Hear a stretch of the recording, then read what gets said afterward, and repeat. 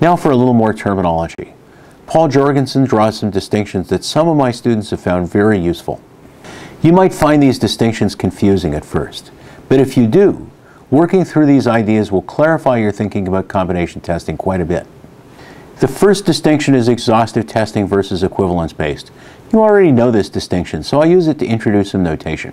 When you do an equivalence class analysis on the primary dimension of a single ordered variable, you typically get the usual 4 boundaries of interest: the largest and smallest valid values, and values barely below the smallest valid, and barely above the largest valid. I'll call those too low, valid lowest, too big, and valid biggest.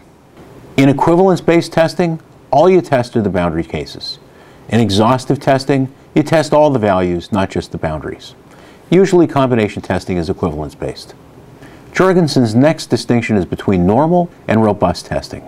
In Jorgensen's terminology, normal testing means testing only the valid values. Robust testing means testing valid and invalid values.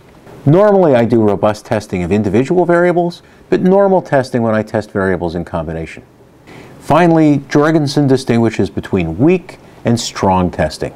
His weak testing is what I've called all singles coverage. His strong testing achieves all n-tuple coverage. All pairs coverage is an example of a level of coverage that lies in between weak and strong. Let me illustrate these distinctions with a 3-variable example. Variables v1, v2, and v3 each have the usual 4 boundary values. It would take 4 tests to achieve weak, robust equivalence.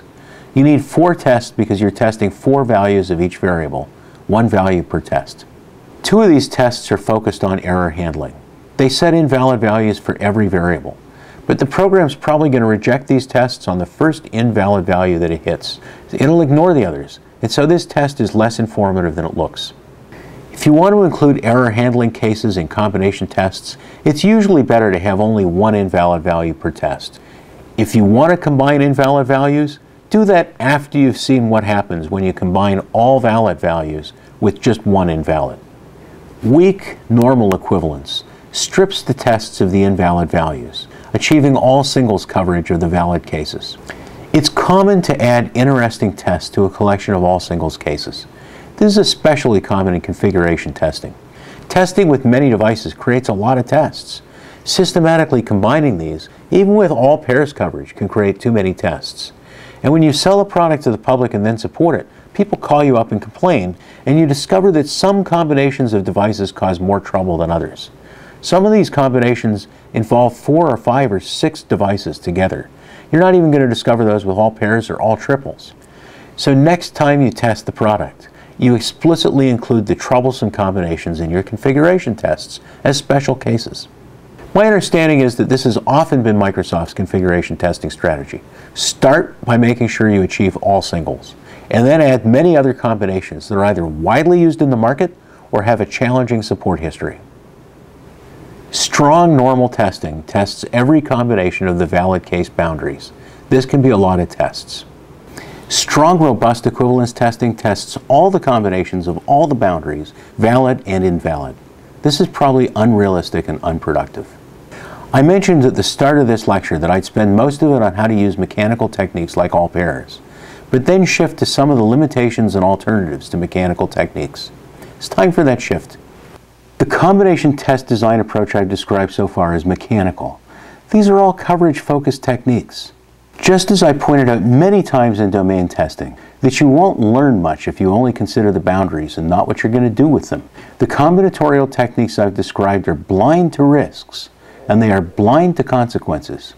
All they're saying, unless you add more to your test design, is that maybe some unspecified something might go wrong in a way that better be obvious enough for you to notice. If your test includes doing some unspecified something that includes setting these variables to these values. That's it. If you want any assurance of discovering anything beyond the most obvious, you have to design in testing for the consequences of choosing your variables and their values. You have to figure out what to look for and how you'll notice failures. The combinatorial design process doesn't include any of this. You have to build it in yourself. Back in the 1980s, laser printer manufacturers and video card makers increased the maximum resolution of their output. More dots per inch on the page or on the screen took more memory. We tested our product with the new printers and with the new video cards. No problem. We probably tested the product lots of times with a new printer and a new card, but we didn't think about the memory implications, so we missed the obvious test for consequences. When our customers try to print preview with a shipping product, the memory requirements for the new printer collided with the memory requirements for the new card. Blue screen crash. Just because you test a combination, like the printer and the video card, that doesn't mean you get any value from the test at all. You can miss the opportunity for value completely if you don't figure out how to test for consequences. I've tested several word processors and managed the development of a page layout program. We found a remarkable number of bugs over the years across many products that were triggered by trying to cram too big a letter into too small a space in the document.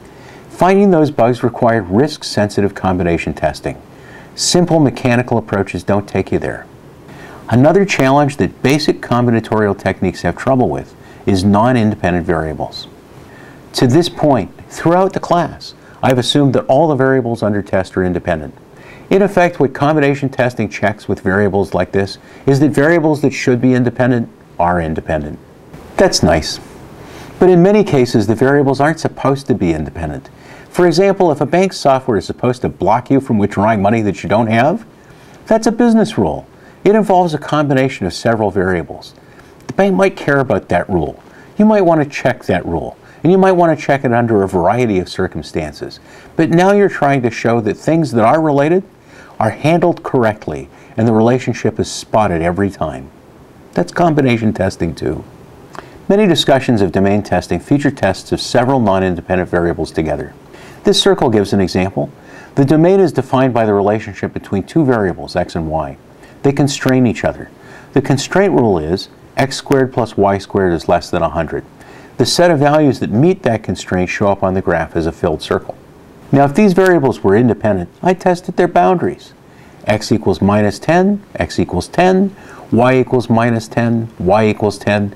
But because of the dependence between the variables, a combination of boundary values makes absolutely no sense. The pairs of values, like x equals 10, y equals 10, they're all far outside the circle, nowhere near any place that's interesting. The interesting tests lie right on the circle itself, or just inside it, or just outside it. The mechanical combinations of the boundaries miss the interesting area by a mile. Dates provide another common example of non-independent variables. The date includes the year, the month, and the day of the month. You can't test these as if they were independent, not competently. All pairs type testing doesn't help you reason these combinations out at all. Instead, you have to learn about dates and design tests that are focused on the meaning of the variables and the way they can go wrong. Jorgensen analyzes date fields in significant detail. My last example of all pairs test design considered tables in OpenOffice Impress. Here's a reminder of the combination chart. The problem is that these variables aren't independent. OpenOffice restricts the numbers of cells in a slide table to 255. So you can't have a table with 75 rows and 75 columns. I chose the other variables for the OpenOffice tests because they looked like they might be interesting to test together. But these all constrain each other. You can't test them all together at all of their boundaries at the same time. You can replace values in the all pairs table with less extreme combinations that are valid, but every replacement involves a judgment call, and it probably turns into several tests replacing one. Let me sum up on this. All pairs testing has been cursed by fashionability. When things come into fashion, people start treating them like miracle insecticides. Nothing fashionable ever lives up to all of its hype, and then people get grumpy and they stop using it completely. Well, all pairs testing is useful. All pairs helps you improve your efficiency. It provides a rationale for sampling a small number of tests from a large pool. That's a good thing, but it's limited. It applies under some circumstances, but even then it leaves many parts of the design of its tests completely open. You have to combine all pairs with some other kinds of test design techniques, or else you're not going to get anywhere near the value that the fashion mongers will have you think you're going to get.